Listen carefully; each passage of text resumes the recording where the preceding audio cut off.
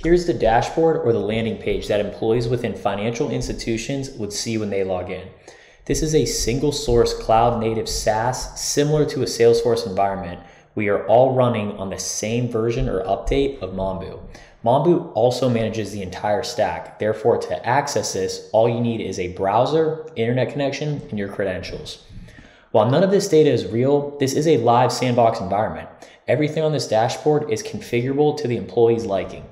Depending on the position within the institution, some of the information may not be accessible. Since I have full administrative access in this sandbox environment, I'm able to see everything.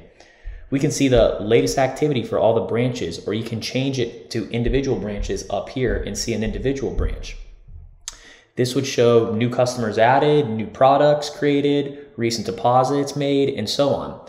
I also have a snapshot of my bank indicators down here in the bottom right, where we can see real-time information on clients and financials.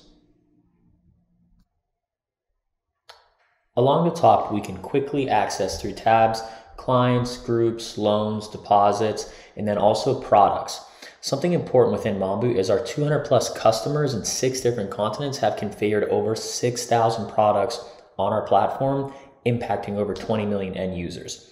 That being said, when an institution creates a product, it is only available to them. It is not available to other institutions on the platform. Here is also an all-inclusive search bar, which acts similar to a quick Google search within your organization. We notice on our dashboard on the top right that we have a task due today, so we'll see what it is. We are going to create a completely new loan product that will fit the parameters the government provided for the PPP loan.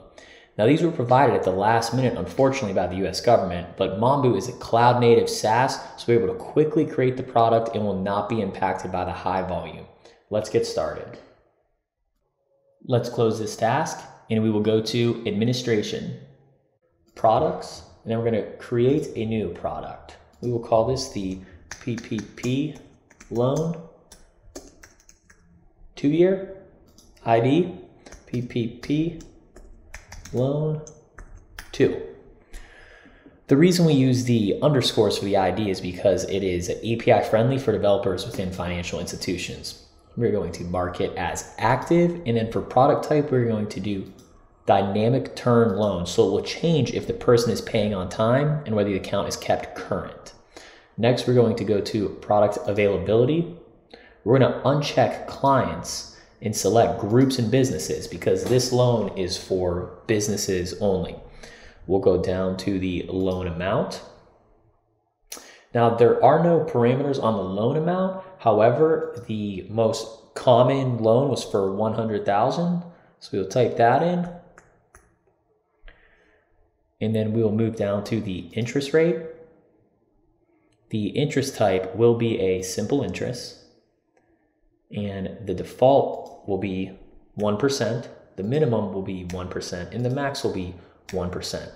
As this was the interest rate issued by the US government, we will make sure that nobody can go in and make the mistake by setting the wrong interest rate.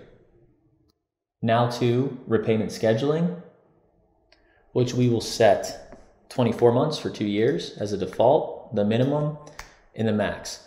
This is to ensure that no one can go in and enter the wrong constraints. Now to repayment scheduling. The installment constraints will be 24 months as this is a 2-year PPP loan. This ensures that no one can enter the wrong constraints.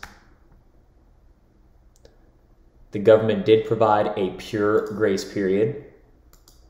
So we'll select pure grace period. For 6 months, there is no principal or interest payments. So we will select 6 as default, the minimum, and the max.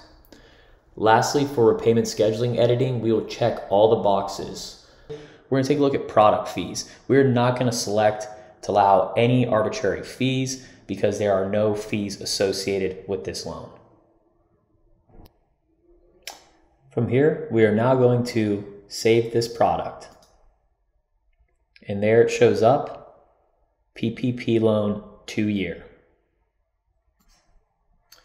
Now we will quickly copy the PPP loan 2-year to a PPP loan 5-year, as those are the 2 different terms issued by the US government. So we will copy the product. We'll delete copy, change the loan to 5-year, change the ID for the developers, click it to active. Then we will go down and we will change the constraints from 24-month 2-year to 5-year 60-month. Then we will save the product, and just like that, it quickly shows up and it's ready to be used in the market. In less than 5 minutes, we created 2 loan products within the parameters set by the government for the PPP loan.